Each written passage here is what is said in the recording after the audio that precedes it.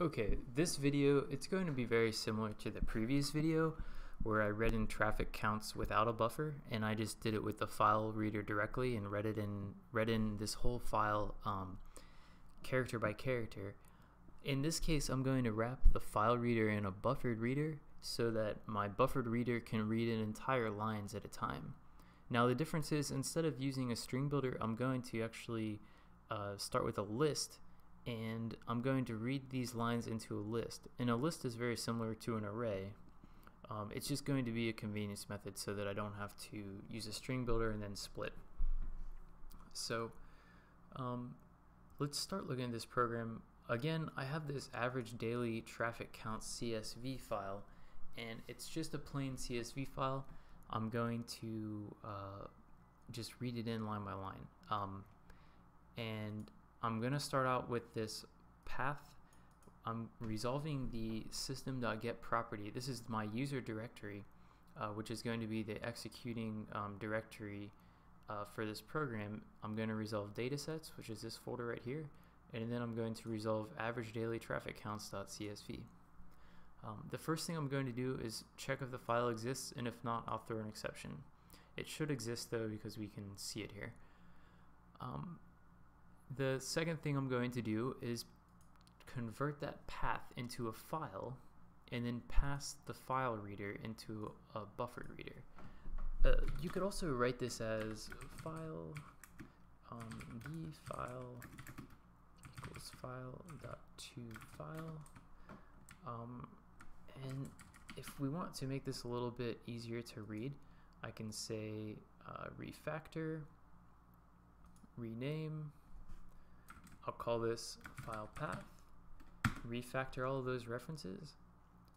File we need to import, that's why Eclipse is yelling at me. Java IO file.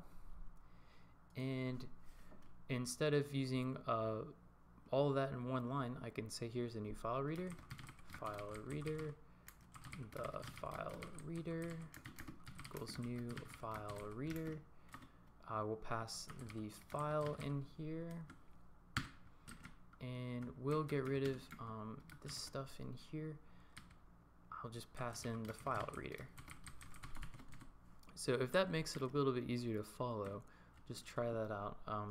Starting with the file path, we are converting the file path into a file, and with that file we're passing that into a file reader, and then the file reader we're going to wrap that in a buffered reader so that we can read in chunks rather than character data one at a time.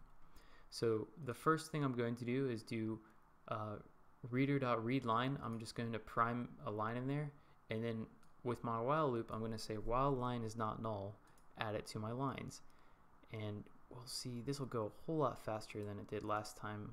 I'm going to run this as a, or debug it as a Java application.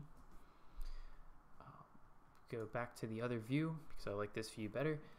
And I'm going to just hit F6 in here. So I'm going to go to the next line. I've got my file path. It resolved it. It did exist. We printed that out. Here's my file. Here's my file reader. And here's me wrapping that file reader in a buffered reader. So the first thing I'll do is read a line in, and I got that header line of my CSV file. And after that I'll create a new array list. In this array list, it's essentially just an array of strings with some stuff on top of it to make it so you can very easily have it resize automatically. And this list is part of the collections framework in Java.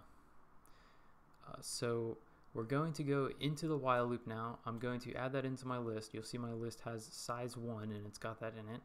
And now I'll read the next line. That line will not be null, so I'll just keep going. And eventually the reader will keep going. You'll see this read line.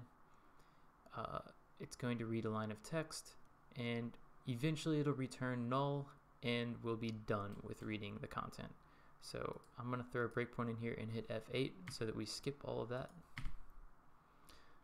We'll go back here, and I finally am going to have lines count 1280. That was what we had in the other video. And finally I'll close my reader.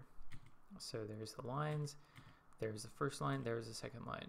And so this is reading in data from a CSV file using a buffered reader, which is different from reading it character by character. And I'm reading this into an array list, which is part of the Java collections framework.